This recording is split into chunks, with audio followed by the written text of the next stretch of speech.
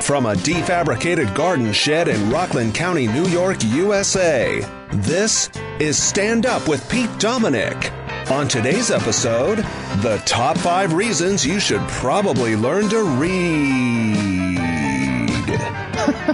And now, the podcast host who's got all his reading done well before he hits that porcelain throne, Pete Dominic! All right, Pico, thank you, as always, for every day taping an original introduction to the show. I love you, man. I always look forward to hearing it. I hope listeners do as well. We've gotten used to it and expecting of it. Monday through Thursday, Pete writes those intros, and I just can't wait. I don't know. You never know what he's going to come up with. Yes, getting a lot of reading done. And for today's show, I read a very good book, and I'm continuing to read it. It's called Grace, President Obama in 10 Days in the Battle for America. And I will interview the author, the former chief White House speechwriter, President Barack Obama's chief speechwriter, Cody Keenan, joins me today, the week the book comes out. Very, very, very happy to share this interview with you today.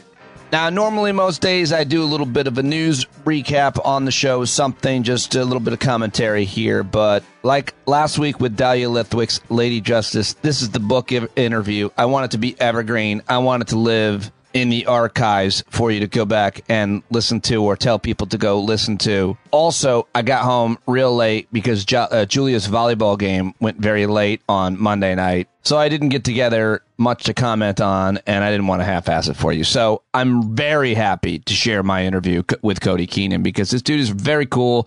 I had a great talk with him a couple of weeks ago, actually, when our conversation took place. But I couldn't release it. They didn't want me to release it until the book came out, which is this week. My guest today wrote with President Barack Obama for nearly 14 years, rising from a campaign intern in Chicago to director of speechwriting at the White House and Obama's post-presidential collaborator. He's been named the Springsteen of the Obama White House. Obama calls him Hemingway, and British GQ once listed him as one of the 35 coolest men under 38. Cody got his start in public service as a young aide to the legendary Senator Ted Kennedy. Holds a master's degree from Harvard. Did his undergrad at Northwestern in Chicago, where he continues to teach a course on speech writing. And Cody says he got to write his dream speech just 4 days before Obama left office, one welcoming the world champion Chicago Cubs to the White House. Today, Cody Keenan lives in New York City with his wife and daughter, Gracie, who actually made an appearance. I had to edit it out, but she joined us for a few moments during the interview. Cute little girl. She's like 2 years old, I think. His first book, Grace, Barack Obama in 10 Days in the Battle of America, is out, available now. You can follow Cody on Twitter at Cody Keenan. This is a big get for me and the show, so I'd love it if you tweet him, like really go crazy sending tweets. If you never send a tweet to anybody, send one to Cody Keenan because he'll be great to have back on the program. And if he knows people are listening, and I know he enjoyed the interview, he'll come back. At Cody Keenan is the Twitter. The book is Grace. Here we go, ladies and gentlemen. There he is, Cody Keenan. Congratulations on this book and on your career. I am so excited to talk to you. Thanks for joining me, man. Thanks, Pete. It's awesome to be with you. Yeah, what an interesting life you have had, and what an interesting, an important and fascinating book. But let me just, I guess, start with how you met President Obama. I mean, when you were growing up, were you like, I want to be a speechwriter someday, a writer someday? How does that lead to getting connected with the President of the United States? No, speechwriting didn't cross my mind until I think I was 25. I moved to Washington right out of college and got a job in Congress working in Ted Kennedy's mailroom as an unpaid intern, just kind of learning the ropes, gradually worked my way up, started writing a couple speeches for him. And what changed my life is I was on the floor of the convention center in Boston when State Senator Barack Obama gave the speech that made him famous. And a couple years later, I met John Favreau, and he hired me as his intern. That was Obama's first chief speechwriter. And I just kind of hung on for 14 years. So the first speechwriting gig you got was with the president, was in the White House? Yeah. Wow. The campaign. The campaign. Okay, right. Wow. I mean, it's a pretty amazing gig. So you started, when was your first day in the White House? The first day of the administration? The first full day, January 21st, 2009. I didn't go to work on Inauguration Day. I mean, can you just tell me what that was like? I mean, I know you met your wife that day as well, which is another amazing story about your and her life, I guess. But What is it like to be in the White House and know that you're working there and for President Barack Obama? It's like equal parts terrifying and amazing and sort of out of body. You show up at the White House gates on your first morning and hand them your ID. And you assume they're going to be like, no, dude, you're not on the list. And then they let you in and you're like, oh my God. And, it's kind of like the first day of school. You have to check in, go to a bunch of briefings, get a laptop, but you also have to rescue an economy that's on fire. So there was a lot going on and find the bathrooms, That's right. Yeah, it's always important to be reminded about what was happening at that time, which is a lot of what your book is doing. How many people are working on the president's speeches? And is it similar to most presidents that there's this many people, this kind of team? They're all different. I know at one point in the Bush administration, they had 13 speechwriters on payroll. By the second term, we had 8, 2 focused on national security, 2 wrote for the first lady. And then there were 4 of us that were kind of all purpose infielders doing everything else. But we had this amazing tight knit team that, I still talk to every day. A bunch of us came up in the campaign and you're sort of forged into a family and you get each other's backs and that's how you make it through. How do you answer this next question while appearing to be modest? But it would seem that if you're a speechwriter for anybody, the president, the principal at this point in this example, they take a certain shine to you, a certain liking to you, and they want to work with you. I mean, he came to calling you Hemingway, and there's so many pictures of you with him. You must have been pretty close with him. He must have really favored your work, Cody. Don't be modest. Just tell me how you rose in the ranks to be so in his light. I was just too stubborn to leave, really. But I worked hard. I made sure I was the workhorse of the team in the first term to try to learn his voice and write as many different speeches as I could. And we had a good rapport. Like you said, he was great. He had my wife and I to the White House on our wedding day with our families and our wedding party. Like, who does that? And we're still in touch today. I send him baby pictures all the time of my daughter, Gracie. But our relationship was still, more on my side than his. I was always terrified of giving him a draft. I would work myself, into a panic, just trying to get him something he could work with because he was a perfectionist and he demanded, something great. But we also knew that if we didn't quite hit the mark, he'd be there to take it to a higher place. We just didn't want him to have to do that. So I still always approached him as my boss, as the president of the United States. And it's sort of at arm's reach just because I never wanted to get close enough that he would be personally disappointed if I ever handed him something that wasn't up to snuff. That's interesting. But how do you separate when it's the president and you're writing speeches for him? I mean, it must be an intimate relationship no matter what kind of boundaries he or you put up. It is. I write in the book a lot about our kind of private speech writing sessions, sometimes late at night. The night before the Charleston eulogy, he blew up the back half, just completely deleted what I had written. And, we were meeting in the White House close to midnight in the residence to go over it. But there's a big level of trust there between the two of you. I mean, especially for someone like him who is careful with his words, who really cares about what's on the page, sometimes down to the syllable, for him to give trust to someone else, not just me, but everyone else on the team, to put words on the page for him. That's a big leap of faith. And so we would work really, really closely, on complicated speeches. We'd sit down a few days in advance, maybe even a week in advance, and we'd hand drafts back and forth and make each other better. But you do get really, really tight just out of necessity. You're getting into someone's head and you're trying to write what he would say if he had the time. So you have to be pretty close. I would never say that we were, best buddies, but we'd rap about the Bears game last night or whatever. You are also an expert, and I guess you have to be, in political messaging. So whatever you write, how is it going to land with different audiences? How's it going to move your agenda forward? Is it going to be received the way that you wanted it to be received? Did you argue with him about those types of things in terms of if I write what you want me to write, people are going to not think what you want them to think? Is that kind of thing? Were you able to do that? Was that even your place?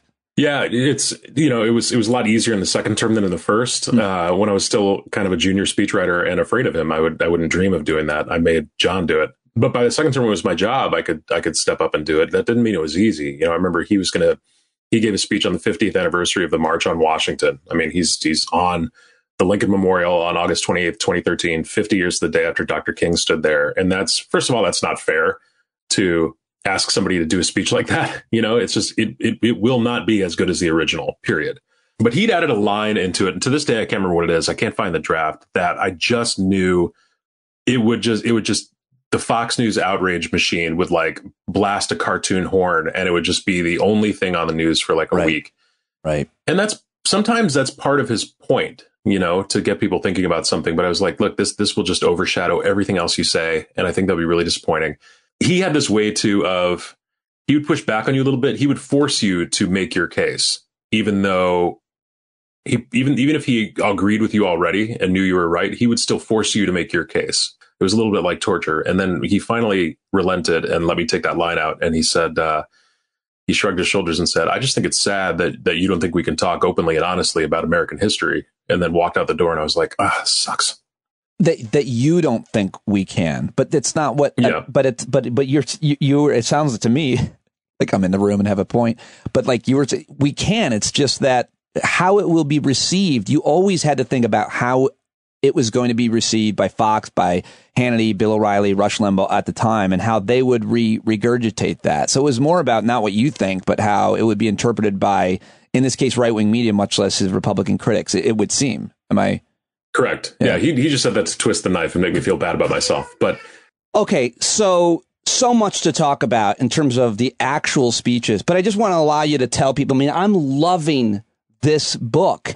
I covered the Obama administration for SiriusXM and CNN. I used to have dreams that I was hanging out with the family because I was so covered. I knew every nook and cranny. And so to me, it's a fascinating read. But why now do you put this book out? And why will people want to read it as much as I did, even if they didn't cover the Obama administration? Yeah, there's a thematic reason and a technical reason. The technical reason is that I continued to work for President Obama for 4 years after leaving the White House. And I just didn't feel right about writing a book about him while I was on his payroll. So I waited until I started in early 2021 after I left. The thematic reason is, this book is about 10 days in June 2015 where all these extraordinary events happened. And, as you're living through those 10 days, you're not thinking, okay, this is day 3. You don't know what's going to happen. You're living through everything in real time with everybody else with no idea what the outcome is going to be. And the meaning of those 10 days didn't really crystallize for me until I had some time to think about it. And then the Trump years really crystallized it for me, because we were suddenly living through the backlash. We were living through the opposite, the upside down. And that's when I first thought, there's a story there. And on the second anniversary of, what I now call day 10, I did a little tweet storm summarizing those 10 days because Trump had done something stupid that morning and everybody was up in arms about it. And I just figured, I'm going to tweet out something hopeful and remind people what we're capable of, what we did just 2 years ago, how people made that possible. And Esquire picked it up and ran a story about it. And that's when I was like, you know what, there might be an audience for this. Oh, God, there is. What you share, what you're able to share is so important and so relevant. You also apparently helped President Obama on his book, so you know what he wrote in his book, and you know what other folks who worked with you have written about. And I would just say I'm pretty familiar with much of it. I eat it all up, and this is so much different and so important. I think, to me, one of the most important qualities of Barack Obama is that he was and is, well, as president, he was this consoler in chief. And unfortunately, there were so many horrific, violent acts of whatever you want to call it, shootings, terrorism, whatever you want to say, really. But from Tucson to Newtown to obviously Charleston. And you worked on many, if not all of those speeches. Why is it so important that the president is able to give those speeches? And how hard was it to, once you got to Charleston after all these other shootings and this horror of this one, of course, he even said there's no more words. So how do you write a speech, Cody, about after a horrific event like that? When you enter the White House, eulogies are kind of the last thing on your mind. You're thinking about State of the Union addresses, moonshots, changing the world. You don't think you're going to have to write a bunch of eulogies. And then there's just this, this kind of increasing frequency of mass shootings. There were a whole bunch before Tucson, and Tucson in 2011 was kind of the first one that got national attention because a congresswoman was, shot in the head while she was doing an event, Gabby Giffords. Newtown, you had 20 little kids murdered in their classrooms, along with 6 educators who were trying to protect them.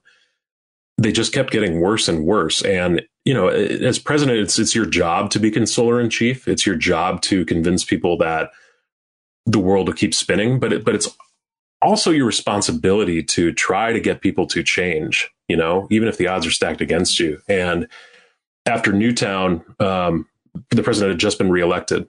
Newtown was in December 2012. The inaugural address was coming up, and he decided to push his second term agenda a little to the side to try to do something about guns, even though Democrats had nowhere near 60 votes in the Senate, and it was just an uphill battle, but you got to give it a shot.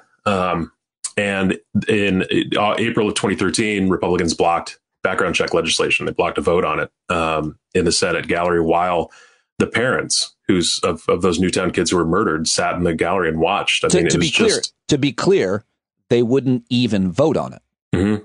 They blocked the vote. To be totally fair, the bill they were voting on was co-sponsored by Republican Pat Toomey from Pennsylvania, who's a big-time conservative. And there were a couple Democrats from redder states who joined Republicans to block it. But in the end, 90% of Democrats voted to move forward. 90% of Republicans decided no. And that was about as cynical as I've ever seen the president. That was about as angry as I've ever seen the president. He went out into the Rose Garden and gave this kind of fiery speech that I drafted one that was pretty fiery, and he had the parents with him and Joe Biden with him. And he didn't even edit it. He grabbed it from me and he was like, I'll kind of use this as a template, but I'm just going to go out and say what I want to say. And I was like, hell yeah. But he came back in afterwards, and he doesn't raise his voice often, but in the book, I say his words could have cracked the planet in half. He was like, what do I do the next time this happens? The next time there's a mass shooting like this? What, I just go give another eulogy? What am I supposed to say? We tried. We're not going to do anything about this anymore.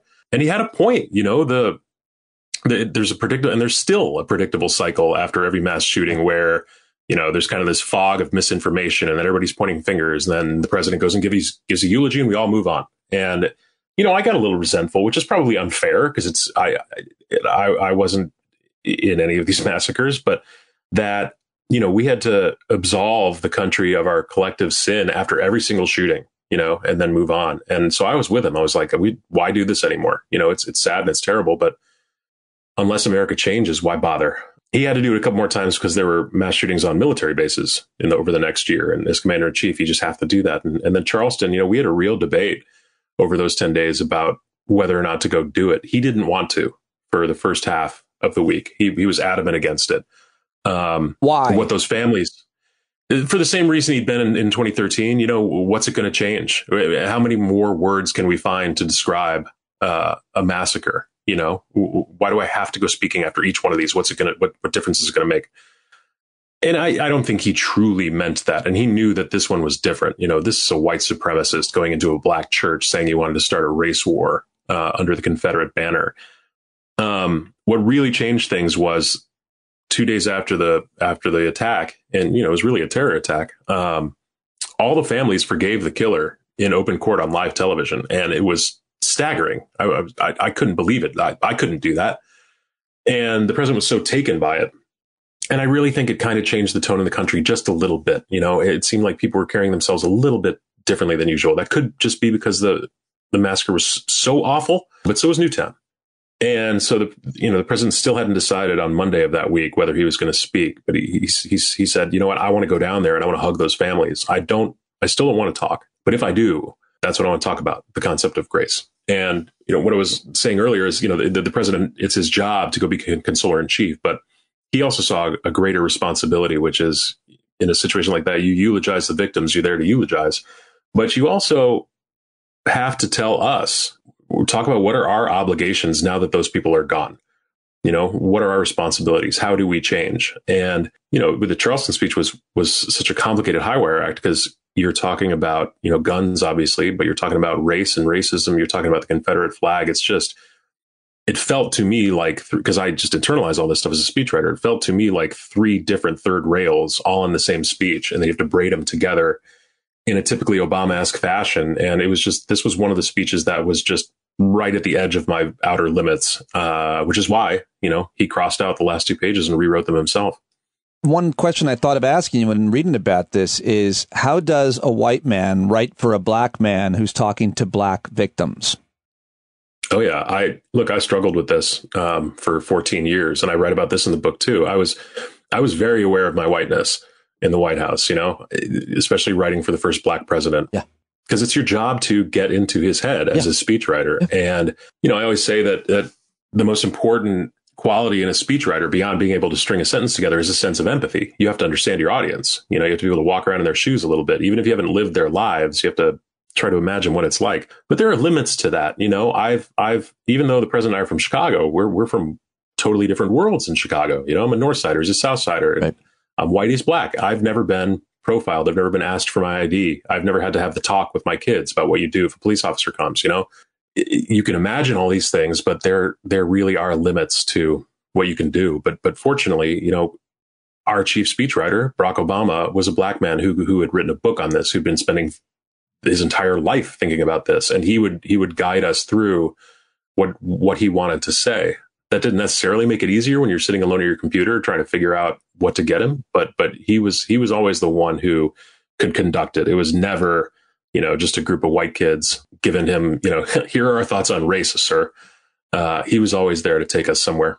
Tell me more about that Charleston speech. He does end up talking, and he even ends up singing. And I think everybody remembers President Barack Obama just breaking into Amazing Grace. And it was the most amazing and perfect moment for such a horrific day and tragedy. It was just amazing. I just rewatched it before I talked to you to get myself back in that place, and you can't help but tear up.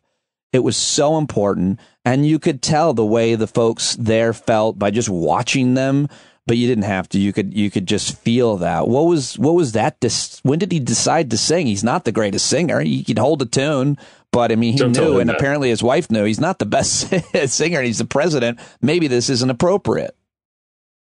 He decided, I don't know if he decided that morning or the night before, but he first told me about it that morning. He'd added the lyrics to Amazing Grace to the speech the night before. And that morning, don't forget, we were at the White House and the Supreme Court found a right to marriage equality. So you've got these jubilant scenes on the steps of the Supreme Court and all over the country. And just, there was this great joy infusing the White House. He still knew intimately, and I promise you I did, that we have to go, to a memorial service right after this. So he's giving this speech in the Rose Garden, and he ad-libbed a lot that morning too. You could tell he was really taken by what had happened and how far America had come on an equal rights issue in just a relatively short amount of time compared to others. And he was kind of genuinely proud and moved by the whole thing. There was this joy to the day already. And so literally 5 minutes after he's done speaking, Marine One lands on the South Lawn. We get on board, fly to Andrews. He's still editing the speech in flight. He can just change tracks in his brain like that. And he hands it to me when we landed and stands up, buttons his coat and says, if it feels right, I might sing it. And I was just like, what? Okay. I'm not going to argue against that. And you get there and it's basically a black church service on national television, which is extraordinary by itself. Most people don't typically see that, let alone one that is elevated to an event of national importance. And you can tell right away he's going to sing. You've got women in their Sunday best. Everyone is kind of shouting along with the eulogy. At one point, the pipe organ jumps in like while he's speaking. I'm like, oh yeah. And he gets there and he takes this kind of long pause, 10 or 11 seconds. And, I remember thinking like, maybe he's not, or I'm not sure. Maybe he's just gathering himself first. But nobody else knows that this is going to happen. And then he just breaks into song and people kind of lose their minds, both in the arena and on Twitter for sure. And I asked him afterwards what the pause was all about. And he goes, well, the thing about Amazing Grace. And I was like, I don't think so. And he said, well, you got to start low, because by the time you get to a saved a wretch like me, your voice is going to crack. So I was trying to make sure that I was going to start low. So of course it was, he was just being a perfectionist. That is pretty smart for someone who is not, a well-trained singer. He must know something about singing music. I guess he obviously does. What was the hardest speech you had to work on? Newtown, for sure. I mean, how do you eulogize 20 little children? And we had far less time on that one. It was a 48-hour turnaround between, the massacre in that school and the memorial service in that town. And what do you do? Well, how do you tell a country that is mourning the loss of these little kids that you also have to do something about it? That was by far the worst. This one's more lighthearted. It's not really the second worst, but one of the more painful was when the Green Bay Packers came to the White House after winning the Super Bowl.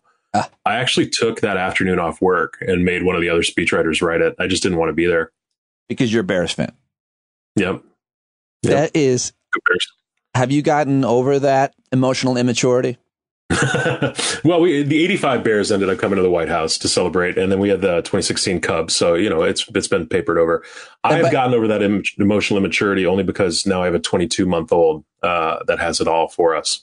That's what that's what I was going to say, because I used to get pretty wrapped up in sports. My dad even more so. But I remember when my daughter was really young, probably about your daughter's age now, and one of my teams lost, and I took it out on her, like subtly. But I was in a bad mood, and I was like, I can't even believe that a team affected me so much, and I'm not on the team. And I just was negative towards my daughter. I was like, I can't do that. But that's a hilarious story that you were just like, I'm out of here. I'm not dealing with the Packers. The moment I've had that's similar to that this past weekend, I was watching, my college team is Northwestern, and I was watching them lose to Duke, and I dropped the F-bomb, and my beautiful little daughter, who's just sitting there coloring in a coloring book, turns around and repeats it right back to me. And I'm like, oh God, I can't do that anymore. She picked it right up. Yep. Yeah. Children learn what they live, all of it. That's hilarious. Well, it's sad what's happened to Brett Favre. Moving on. Turns out he's a huge asshole. This book covers so much about working there and during this time. Take me a little bit more, though, inside what occurred during those 10 days. You mentioned marriage equality. Talk to me about the president. I mean, did he really evolve on it? Or was that like just something that they put out publicly, and he always supported it? But people, if I recall correctly, Joe Biden got, quote, over his skis, they said, and announced support for marriage equality before the president himself did. And it's always been hard for me to believe that Obama personally really wasn't for marriage equality. Well, good for Joe. That's just Joe being Joe. Yeah, he's written a little bit about this in his memoir, so I think it's safe to get into it. I think there was a real evolution there, like a lot of people. Sure. My own father, who is, just an incredible guy. People of that generation, like for a long time, you just think it's weird, and then you start meeting gay people, and you realize, no, it's not. Yeah. And remember when, it wasn't that long ago that gay marriage was weaponized. Republicans wanted to make it a constitutional amendment to ban it in 2004 just to drive their voters to the polls. Yep. Yep. And I think a lot of Americans had that same evolution because their kids came out, and you realize, like, well, I love my kid. So I think to an extent he had that. And there's also, traditionally the Black community also had a harder time with it. Sure. And, I'm not trying to play sociologist there. He said this in speeches during the 2008 campaign. He went into Black churches and said, we need to get right on this. So there's a bit of an evolution there. There was a bit of politics to it, too, when you're running for re-election. And that was one of the very few times I was a little disappointed that we didn't just come out and do it. If there's one thing I could come do differently, it would be that. Now, ultimately, he did in the heat of the re-election campaign, but that's thanks to Joe Biden. What was it like towards the end of President Obama's second term with that last year? Those speeches took a turn when President Obama himself started talking about the threat to democracy around the time Donald Trump announced that he'd be running for president. I doubt any of you took him too seriously. I certainly didn't. I'm on the record on CNN saying, listen, folks, there's no way, and on the radio over and over, that Melania Trump will ever be the first lady. I said it over and over. My daughters, I lost credibility with them for sure. And so, but yet it seems that you guys still were talking about the concerns about democracy. What was that like that last year? Yeah, I'll be honest. We roasted Trump at the 2011 Correspondents' Day. Yeah, I was there. I was in the room. I remember that. How could you take him seriously? He was just a clown and a carnival barker. But as the primaries went on, you could start to see that he had tapped into something, right? And I still don't think it was because of him. He's just the one who created permission structure for this to come to the forefront. Yeah. And the president saw that early. I still don't know if by December 2015, anybody thought Trump would end up winning the nomination, but the president saw the general sentiment coming. And he told me at the end of 2015, I want to make our final State of the Union address about democracy, the state of our democracy. Everything goes through that theme. And his commencement addresses aimed at young people were about that. His address at the UN General Assembly that year was about that. His Democratic Convention speech, and obviously his farewell address, when at that point we were all terrified democracy was over. he had the foresight to do that, but speeches can only do so much. I wish we could have done more, obviously, but those were a little dark and unpleasant to write about. Cody, what was it like to work in the White House writing speeches? And you don't have to know much. I mean, I guess you probably just had to watch the West Wing, but like if you know just a little bit, you realize that everybody is trying to get their cause, their issue, and most of them are really legitimate and important. Just a line, much less a paragraph. I mean, you write about this. I mean, people literally tried to bribe you to get you to work this into the speech. That must be really weird. I wasn't upset the couple times just a mysterious bottle of bourbon would show up on my desk. That didn't necessarily buy you any favors, but people, staffers would stake me out at the bathroom or at the mess. Some would just barge into the office, and you can't blame them. Everybody works on these causes that they've been working on for 10, 20, 30 years, and you just need a mention because that can vitalize an entire cabinet agency for the year, or millions of Americans who care about this. And I get it. But the job of a speechwriter was to, try not to lose an audience halfway through the speech. So there was always kind of a delicate balance between the policy people and the speechwriters and the speechwriters and the fact checkers. How much did you think about how things would play out in the media in those speeches that you wrote? Like this is going to, be big on, I mean, obviously social media has changed a lot even since you were there, but on TV, on cable news or on social media, was that something that you had to think about as you wrote these speeches? Because you want people to, this has always irked me, but you want people to hear the speech and you want people to listen to it and all the way to the end. That's how you write a thing. That's how you perform a thing. You want people to hear it. So there's nothing wrong with writing a speech that works, that keeps people's attention and that then gets picked up on social media. It's the reason why President Obama sat down with Zach Galifianakis on Between Two Ferns, because it really worked to get young people to sign up for the exchanges on the Affordable Care Act. I mean, I get why that works. Well, how much did you think about it? To an extent, as the speechwriter, I would still try to think about the audience first. I try to picture heads nodding in the crowd, less so. Right. What would play on the news and what would blow up on Twitter. Fortunately, we had people to do that. Dan Pfeiffer and David Plouffe were laser focused on stuff like that. David Axelrod early on would mark up a speech like the president would. David Plouffe would just insert one line, and that would usually be the line that was played on cable afterwards. He was great at that. Whereas we just wanted to move people, and make people think and make people believe again. And there's a chance, we were never naive enough to think a speech is going to change everybody's minds, but we always approached it as if you could change one or two. And you always wanted to write something that would last, that would hold up, that wouldn't turn sour by the next week, let alone 10 years later. What was it like inside the White House after the election of 2016 and Donald Trump was president? What were those last couple of months and weeks like? It was pretty dark, man. We were, there were a bunch of us in my apartment watching returns come in as things started turning south. Dan Pfeiffer and Ben Rhodes were there, and the president called around 2:30 in the morning and said, "Hey, we got to write something here. This is going to be bad." And so, we ended up staying up all night to write this just kind of awful funeral statement, and everyone's kind of heads were down in the West Wing. But the day after the election, the president crashed our first meeting in the morning, the senior advisors meeting. And he said, you know what, this is when it's times like these when you need hope the most. And the president's never been naive about it. Hope is not a naive thing. Hope is actually pretty tough.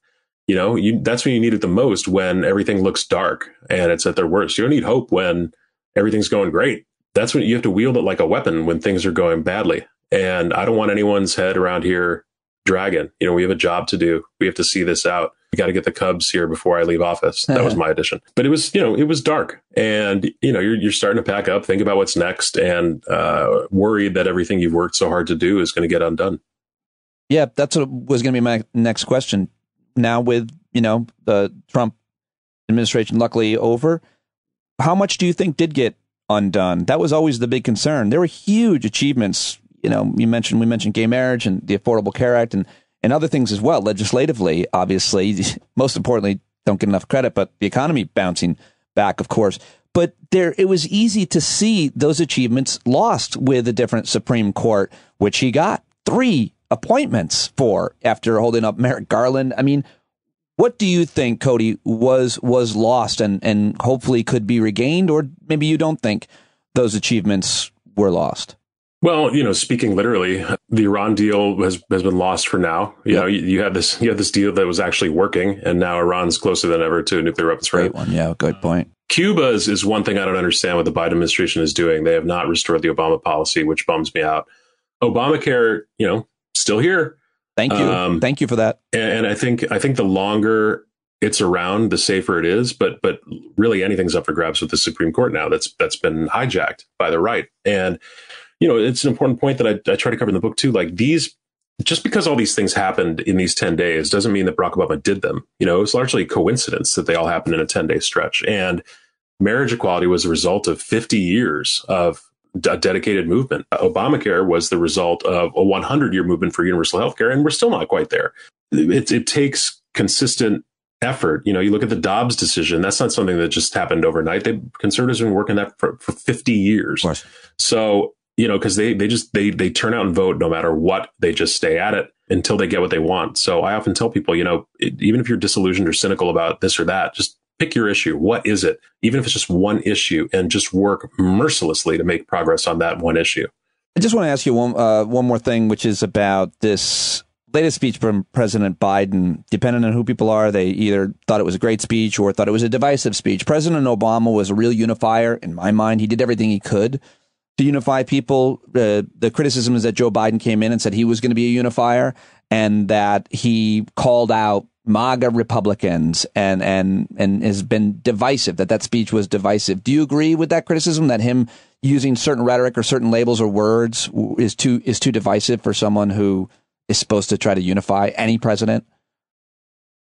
Well, to his credit, a lot of what he was talking about you're not going to unify the entire country around anything anymore. You're just not. And he's been able to get more bipartisan legislation through Congress than Obama ever could. That's one thing. Yeah.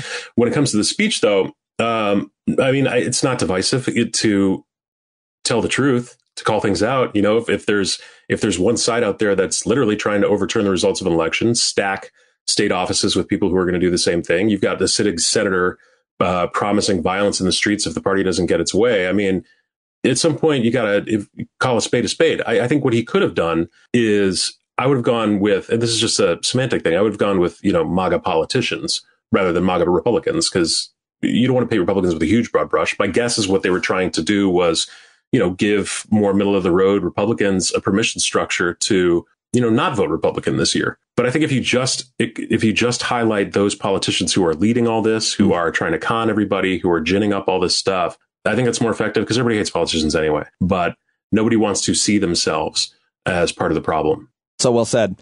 Listen, I really am loving the book. It is so good. Congratulations. And I just want to say here at the end, thanks, man. Thanks for all those speeches on behalf of a whole lot of other people. They meant a lot. I listened to, I think, every one of them. We used to have to go to the speech when I was on Sirius XM on the POTUS channel. You had to stop what you're saying, and we covered the speech and played them. So I listened to probably more than the vast majority of Americans. And I just want to say thank you. Thank you for some great words and for your service. It meant a lot to me and to so many other people. And it meant a lot to me that you agreed to talk to me about your great new book, too. I appreciate that more than you know. Thank you so much. And as a speechwriter, thank you for playing the speeches in their entirety, man.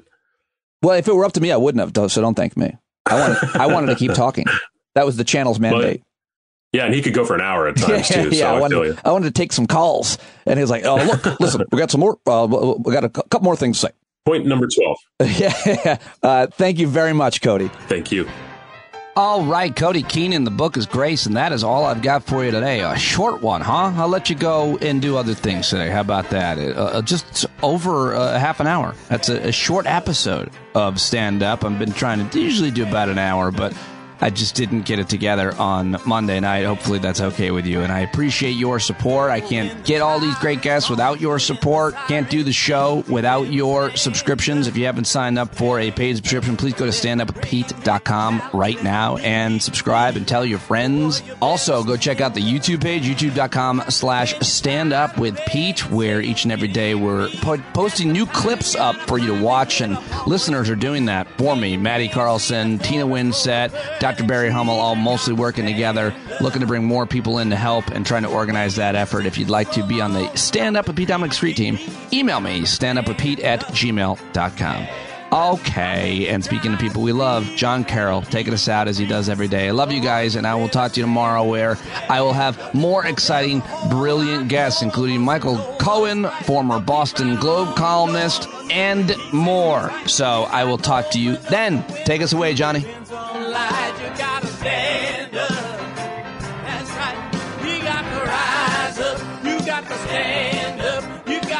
The devil straight in the eye. We got to let him know it's his turn to go. See it clear when all you hear is a lie.